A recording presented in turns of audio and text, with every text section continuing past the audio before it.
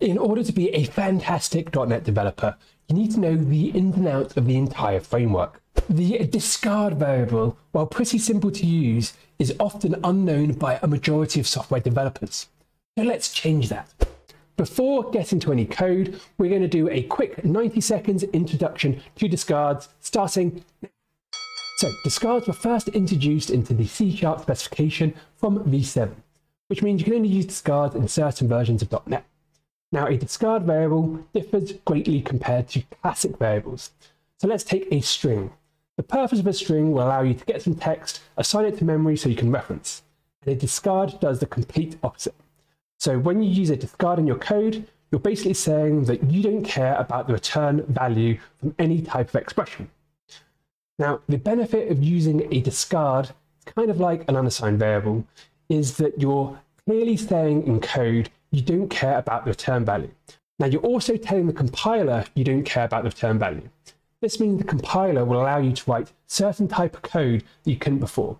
So let's say we did the operation 1 + 1. Now, if you didn't assign that to a variable, what you're going to do is get an exception which says only assignment calls blah, blah, blah can be used in a statement.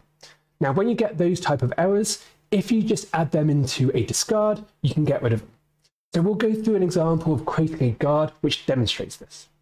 Now, the final benefit is obviously performance. Because we're not assigning values to memory, you're going to have a more streamlined application. But that is the benefits of discards in 90 seconds. With that introduction nailed, let's have a look at the 6 areas in code where discards will make your code better.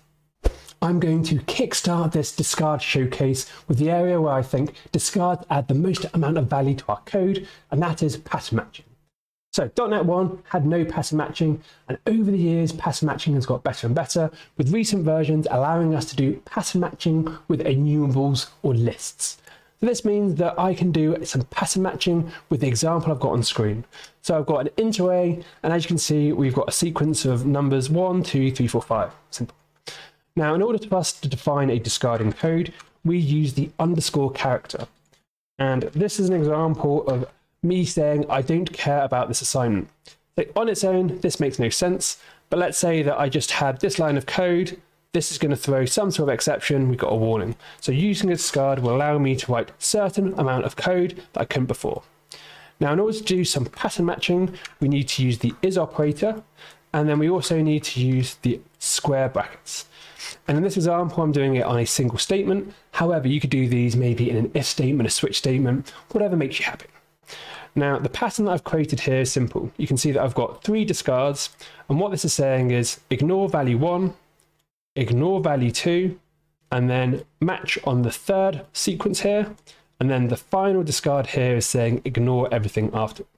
Now let's refactor our pattern to make it really easy and obvious. Let's say now that we just want to map on anything which contains a 1 at the beginning. What we can say here is, here's my pattern that I want to match on, and then here's my discard, and my discard in this instance is saying, let's ignore everything like this. Simple, see? In the second example, we're going to look at how we can use a discard to write code that the compiler wouldn't allow us otherwise.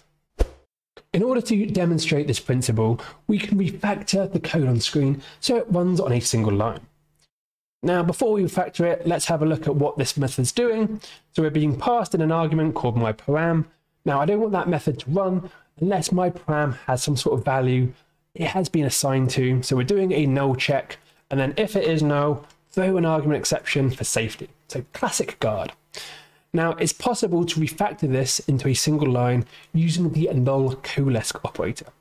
So instead of having an if statement and braces and curly brackets, it's possible to use the null coalesce by a double question mark, and then writing a bit of code like this.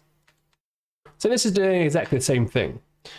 Now, the issue with this, as we can see by the big red squiggly wiggly line underneath, is that this is illegal syntax. And the reason for this is we're running a statement and the result of this statement isn't being assigned to. So this is where our discard can come to our rescue. If we assign this statement to a discard, you can see that we've now refactored that line into a single statement. Now, I'll leave it up to you to decide if this syntax is better than this statement. The takeaway is that by using a discard, we can actually start to write code that you can't do without it. So very useful for refactoring things, making things smaller. The next area in code where discard can help tidy things up is when we're calling async methods and we don't care about the response. So let's say that we've got some code and we're trying to log an error message to a server. Maybe we're trying to log an event for an experimentation program. Whatever it is, we're basically calling something, fire and forget, we want our application to carry on working because it's time sensitive. To do this kind of call, we'd create a method a little bit like this one, where we're using the async operator, and then the method is returning some sort of response. So in this case, it's a task ball. Now, because we just want to fire and forget, we don't care about this. Now, the issue comes that when we actually call our async method, you can see that we've got this squiggly liggly line. And what's happening is, this is an async method, you should consider applying the wait. Now, obviously, this is just a warning, not a major. Now, one way of getting rid of this squiggly line and fixing it is to assign it to a variable like that, drop as a good one. However, because we don't ever want to use this variable, it's just wasted code and extra bloat. So we can actually tidy things up significantly by just assigning this operation to the discard, and our application is going to run very quickly. Another area where our good friend discard can help us out is when we're dealing with methods that return multiple values. Now, whenever we encounter code like this, it's pretty common that we don't really care about all the data being returned. In a lot of instances, we only care about one or two things. Now, historically, without using a discard, you'd have to assign all the results being returned to variables and then just ignore them. However, using a discard is going to make things a lot more cleaner. Now we can see this in action. We've got this create person object. It's returning 4 strings. And these strings represent name, address, address to, and postcode. Now I don't care about anything to do with address. I just want the name so I can display some welcome text. In my example for method below, you can see that I'm calling this method and I'm assigning a new variable name because that's the thing I care about.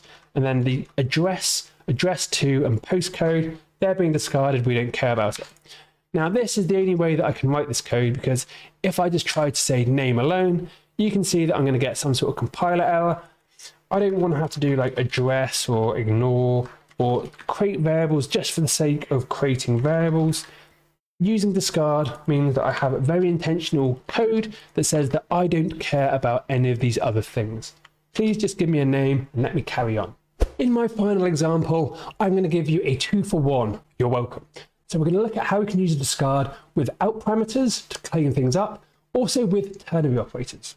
Now, to demonstrate this, I've created 2 methods, one called perform operation, one called perform different operation, both return bools. All we really care about is these methods get triggered. We don't care about the response. Now, in order to get this up and running, we're going to have some condition, and then we can do the ternary operator using a question mark and the colon. Now, we don't care about the different types of responses. However, if we just don't assign anything, then we're going to get a compiler error. We can't build the project. If we assign it to a result that we never use, we're going to get a compiler warning that we're creating variables that we never used. So yep, you guessed it, discard comes to the rescue. The same is true when we're working without parameters. Now granted, this is a very contrite example because we're using system bool try pass, and you probably wouldn't want to do this code. However, if you're running third-party code which has out, and all you really care is triggering that method, and you don't care about the output value, we can use a discard in the out, and this saves us from having to write something like useless, something like that, where we're not going to use it. Again, we'll get a warning from the compiler if we do this. So discard here, make things nice and tidy. As promised, that covers discards in under 10 minutes. This is the first deep dive I've done in under 10-minute series. If you've enjoyed this format because you can't be bothered to watch YouTube videos longer than 10 minutes, let me know in the comments below. Also, let me know what topics you'd like me to cover in under 10 minutes. I accept any challenge. Right. If you've enjoyed these videos, there's 2 things you can do which will give me a lot of joy. The first one is, what is it again? Oh yeah, it's smashing on the subscribe button so you don't miss out on any of my content, and it also makes you an absolute legend. The other thing you can do if you have enjoyed it is clicking on the like button. Now, it means nothing to you, however, it really helps me out with the YouTube algorithm, shows engagement, also shows me that I should carry on doing these videos, so I'd be very grateful if you can do that. Otherwise, I hope you've got some value from this video, hope you're having an amazing time wherever you are in the world. Until next Sunday, happy coding!